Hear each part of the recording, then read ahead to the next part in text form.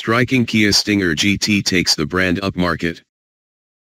Rear-drive newcomer revealed at Detroit, with a 3.3-liter 365 bhp V6 engine, and we've been for a drive.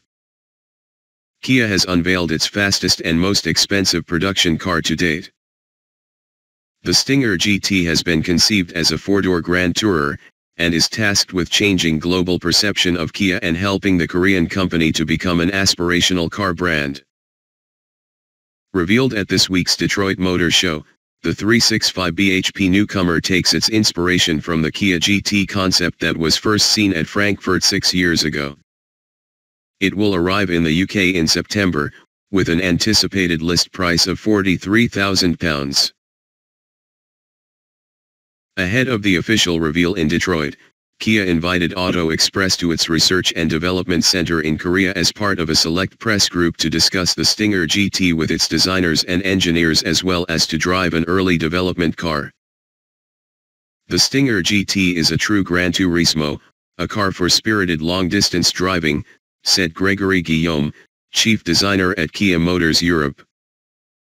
It's not about outright power, hard-edged dynamics, and brutal styling all at the expense of luxury, comfort and grace. This car is all about the journey.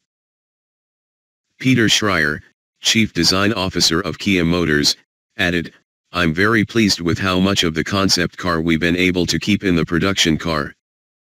This car really shows how far Kia can go." As Schreier suggested, the basic shape and athletic proportions of the GT concept have been carried over to the production model, although the show car's more extravagant design touches such as the bullet door mirrors have been dropped. "The original Maserati Ghibli is what I had in mind when we started the project, to find a modern interpretation, not as a two-door but as a four-door," explained Guillaume.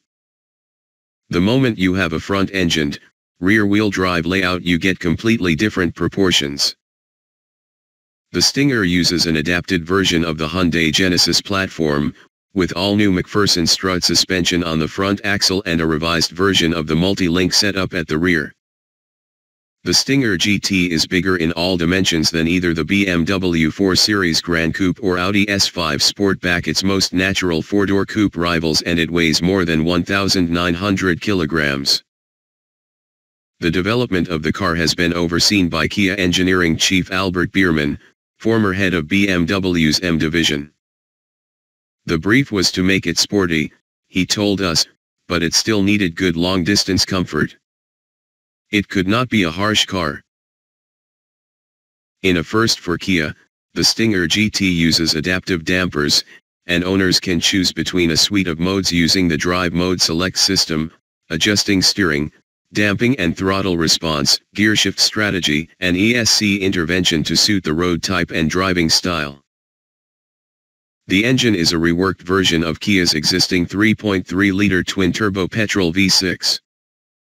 It develops 365 bhp with 510 Nm of torque and drives the rear wheels via an 8-speed automatic gearbox and limited slip diff. This version of the Stinger GT has a 0 to 62 mph time of 5.1 seconds, while a cheaper, 4-cylinder Stinger with 252 bhp and less aggressive styling will arrive early in 2018. Kia Stinger GT First Drive. Kia allowed Auto Express behind the wheel of a Stinger GT development car for a handful of laps of its test track in Korea, which was just enough to form an early impression of it. The seating position is good and the cabin spacious, with enough legroom in the rear even for taller adults. Interior quality is a step forward for Kia, although established German competitors still lead the way. The V6 engine feels strong and very responsive, although the soundtrack is a touch soulless and it doesn't care to be revved much beyond 6,000 RPM. The 8-speed auto is smooth, but the ZF unit that's favored by the likes of BMW and Jaguar is more responsive in manual mode. In a nod to the car's Grand Touring remit, there is a fair amount of body roll in corners rather than the flat-bodied stance of a true sports saloon, but this doesn't feel like a chassis that wants for control or precision. The steering is direct, and there's no looseness in the rack, plus what it lacks in feedback it makes up for with a predictable, intuitive rate of response at the front axle. Despite its size and weight, the Stinger GT feels agile and responsive in corners. There are still many questions to be asked of the Stinger GT, but on the strength of this first impression there is good reason to believe that it could be a refined, fast and entertaining grand tourer.